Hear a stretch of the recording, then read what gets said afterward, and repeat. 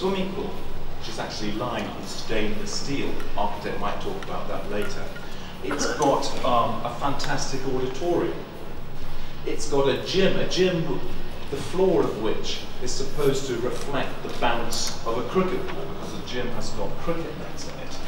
We've got an astroturf on the roof, which we'll take you up to see, with lots of greenery planted around it. We've got a 3-floor library. And to use the word library does not do it justice, as I think you'll see when we get up there. We've got makerspaces. In brief, a Malvern education is a combination of excellent academics. We will ensure that children fulfill their academic potential. That really is important. A Malvern education has to go beyond excellent academics.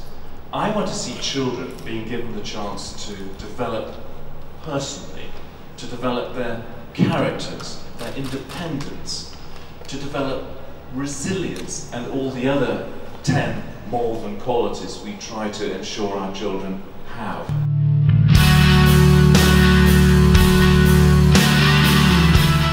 We will have flexible seating in here with the long tables and benches and chairs. So we will be able to do all sorts of functions in here, as well as the house dining at lunchtimes. So the idea of the house dining is that children, particularly from say the year 4 and above, will be dining in their houses, not necessarily with their classmates.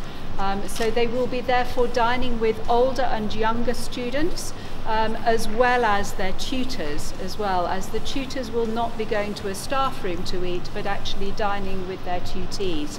And that's a really key feature of Malvern College, Hong Kong. In doing that, then they start to learn the social etiquette of dining as a family. And we do talk about Malvern College and the Malvern family a lot, because it's not just about the children, it's also about you and the families that we are working with.